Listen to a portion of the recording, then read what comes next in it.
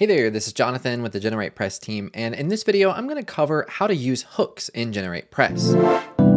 If you're not familiar with hooks, it's the idea that you can take an element or an entire section and hook it in anywhere across your site utilizing one simple interface. This means that we can apply something like this button in the navigation into our header automatically and conditionally show it. So if, for example, we only wanted this CTA to be visible on our homepage and our pricing page, then we can do that. We have really unlimited flexibility, and that's why I want to show you how this works. So let's quickly go to our WordPress admin interface.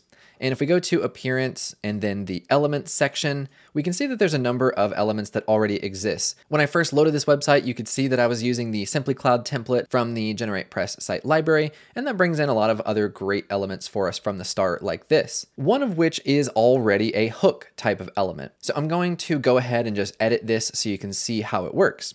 If I click on this CTA navigation, we can see that inside of it, there's just simply one button, and that's it. And what we're telling GeneratePress to do here is hook this in after our header. So if I click on the element tab here, we can see that the element type is hook.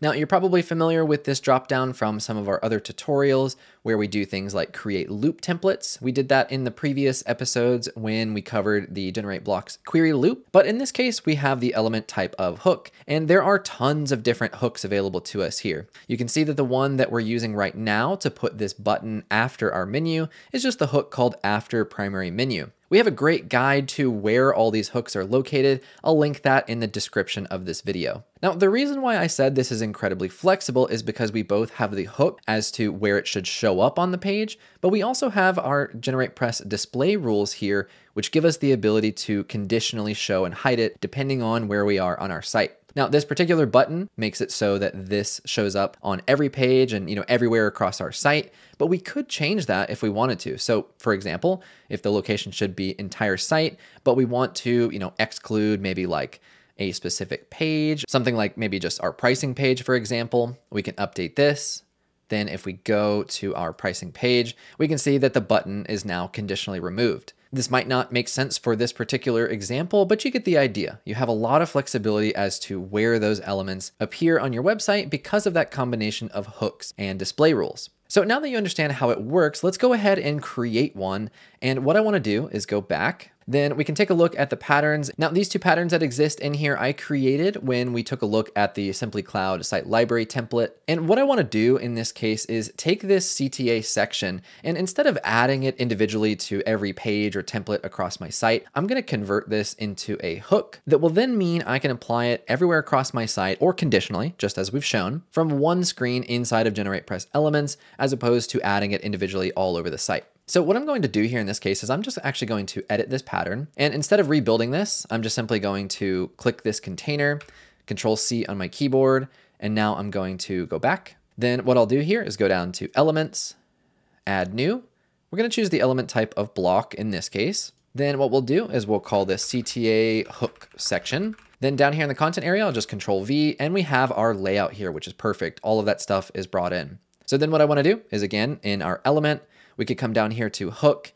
And let's say in this case, we want this book a demo to be at the bottom of every page, but before the footer. So if we scroll down here, this is the testimonial section, and then here is our footer. Then I'll just type the word before underscore and footer in this case. So we can do like that. And the priority option here is just dictating if you have multiple elements that could appear in the same hook, which one is going to come first. Okay, so I have the hook set up here, but don't forget we still need to apply the display rule. So in this case, like I said, we want this location to appear on every page or every post across our site.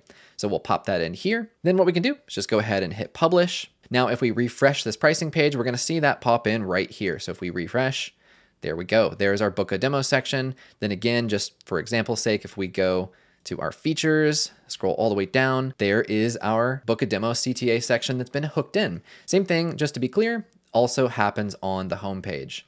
Again, we'll scroll down, and there is our book a demo CTA section right before the footer. Now again, keep in mind, because of these display rules, we can conditionally show and hide this particular section wherever we want. Maybe for example, you only want this to appear on pages and that's it. Then this way it won't appear on your templates or your blog posts, for example. You have tons of flexibility here. The last type of hook that I want to show you is something that I use really commonly, both on my own website or for clients, and that's creating kind of a site-wide top bar to notify things that might be relevant for the business. Like, let's say maybe they're closing for a couple days and you want to alert people no matter where they are on the site, or maybe you're running a special promo and you want to draw attention to it from all of your visitors.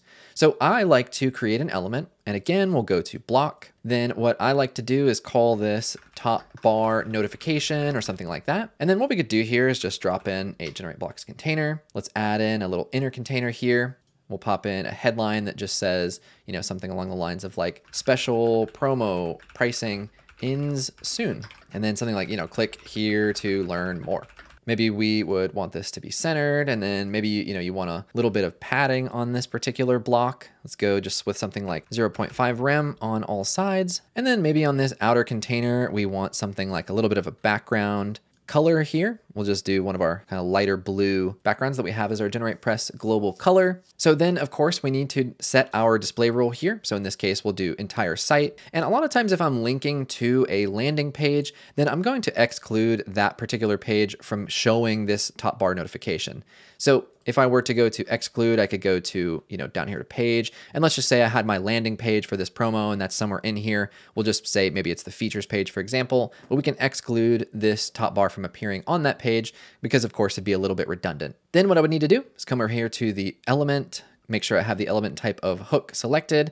And then the hook, I'll just go with something like before header. So now if I publish this, and then let's go take a look at our page, we can see that our special promo pricing top bar notification is going to appear on our pricing page, our blog page. Of course, on our features page, this is going to go away. So I'll click into features now, and we can see that because, you know, let's suppose this is the destination for that particular landing page link, then like I mentioned, we don't need that there in both cases. So you can see how incredibly powerful these hooks are. There's tons of different use cases and it gives you so much flexibility. The combination of hooks and display rules is extremely powerful and something that once you start using, you'll really begin to appreciate the power of. If you have specific questions about how hooks work or you'd like to learn more, definitely let us know in the comments below and we'll be sure to address those in the future. As always, thank you so much for watching and I'll see you in the next video.